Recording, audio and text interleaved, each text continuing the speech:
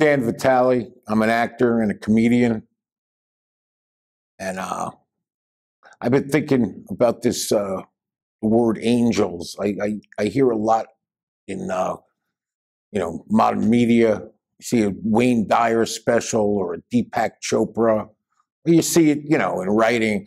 People talk about angels, and I've always heard that. And I got to be honest with you, I was always very kind of rigid, where I didn't really believe in anything that wasn't something that I could completely understand, in this reality. But I had a couple of instances over the years that made me kind of look at things a little differently. After a long, long time drinking progressively, my alcoholism was out of control, and I was a crack addict, and I was homeless, and I was broke. I wound up in upstate New York, Saranac Lake, all the way up by Canada. And I was in this long-term rehab.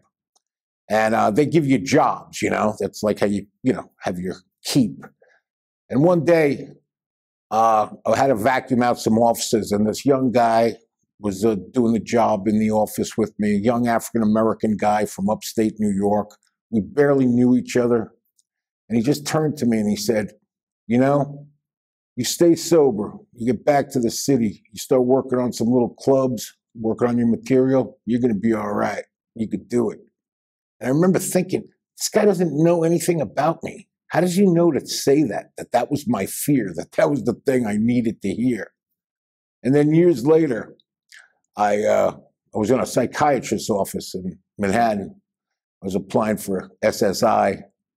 And the psychiatrist, after telling me he believed that I was bipolar and a few other things about myself, he just looked at me and said, I got to tell you, you stay sober, start working on your stuff again, work some small clubs, get your confidence back, you're going to be okay. And I remember thinking, it blew my mind. How did this guy know how to say what I needed to hear? And a buddy of mine, Kirk, when I told him the story, he looked at me and he said, that's an old spiritual concept. It's called the Roving Buddha. It's when the Buddha manifests itself in any person just to tell you the message you really need to hear to get your life going. So when people talk about angels, I say now, keep your ears open, your eyes open, because you never know when you're going to hear what you need to hear.